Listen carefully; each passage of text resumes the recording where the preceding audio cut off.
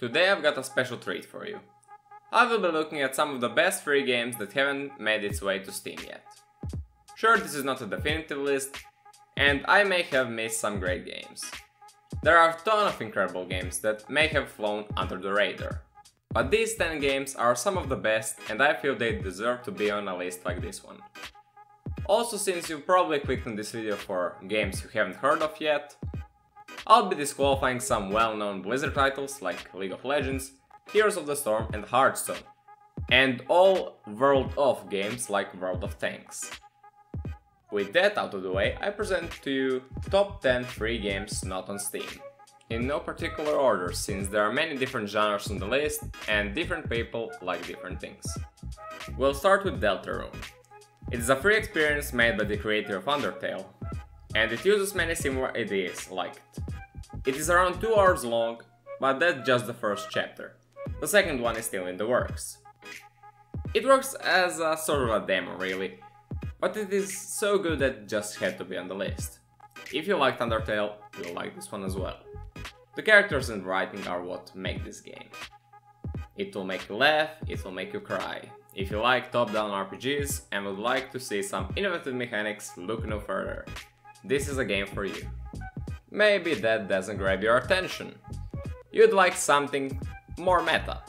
How about PokeMMO? It is, as its title says, a Pokemon MMO. Unofficial of course, but it is on PC and you can play it for free. It is pretty old, being released in 2012, but it's constantly updated and still very popular to this day, even having its own subreddit. Their motto is no bullshit, just games, and that's exactly what you can expect. If you like Pokemon, what are you waiting for? Jump into this wonderful multiplayer experience immediately. Don't like Pokemon? How about a card game? Are you for a round of Gwent? If you are familiar with the world of Witcher 3, I presume you can't refuse. It is one of the most unique card games you'll play, as the rules are much different than most card games out there, most of which copy Hearthstone. The game consists of 3 rounds, 2 of which you need to win in order to beat your opponent. You win by having more points than your opponent. And that's a very simplified version of it really. This is a very complex game and I've invested over 150 hours into it already. Though I will warn you, the full release is much different than the beta versions, which I enjoyed a lot more. The game is constantly updated and improved though, and you won't regret diving into it if you're into card games. That's not the case? How about I tell you a little secret? You can play an all-time classic StarCraft 2 for completely free. If you haven't heard of it yet, shame on you. It's one of the most detailed and respected real-time strategies out there, and every strategy nerd is sure to want to play it. Sure, I said that I won't be including games that most people know about, but I feel StarCraft has been under the radar in the recent years, and it's about time it gets back on the map.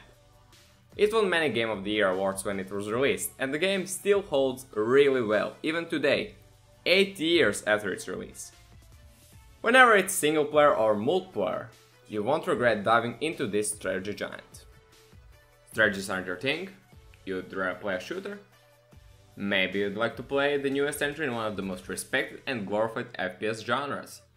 Unreal Tournament is here just for you, now available in the Epic Store.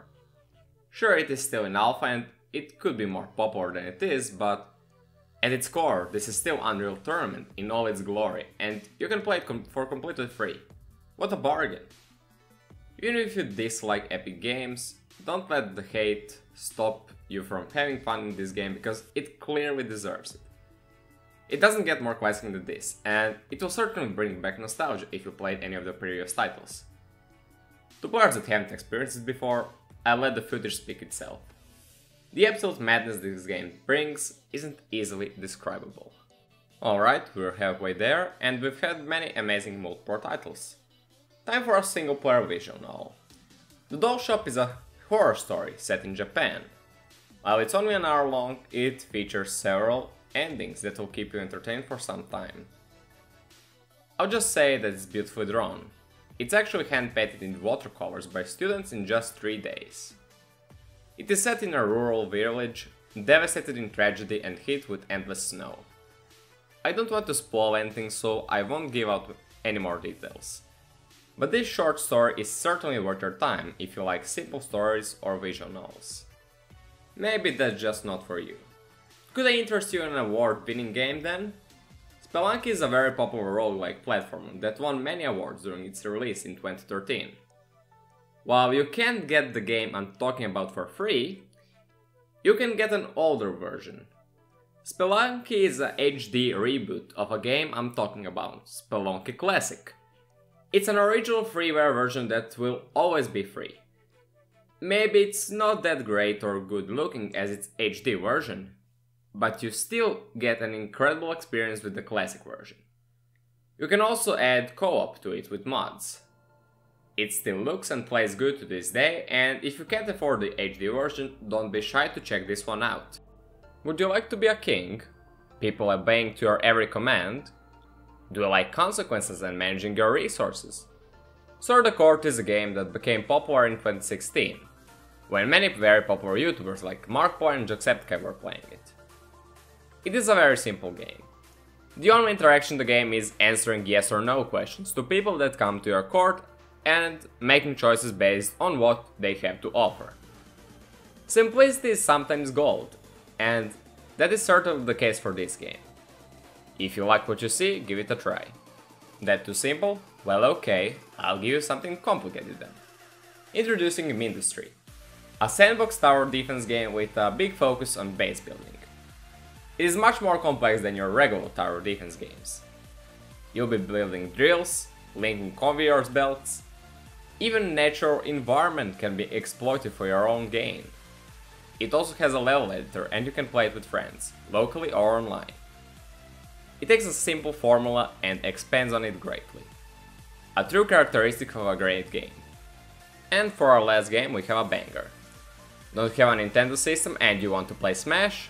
Well, now you can! Super Smash Bros. Crusade is an unofficial version of SSB that features a huge roster of almost 60 characters, many very memorable stages and more. It was created by die-hard Smash fans with the goal of creating a version that combines all the best features of previous titles into one. Many fan-requested characters are here, like Shadow or Phoenix Wright, along with all other classic characters.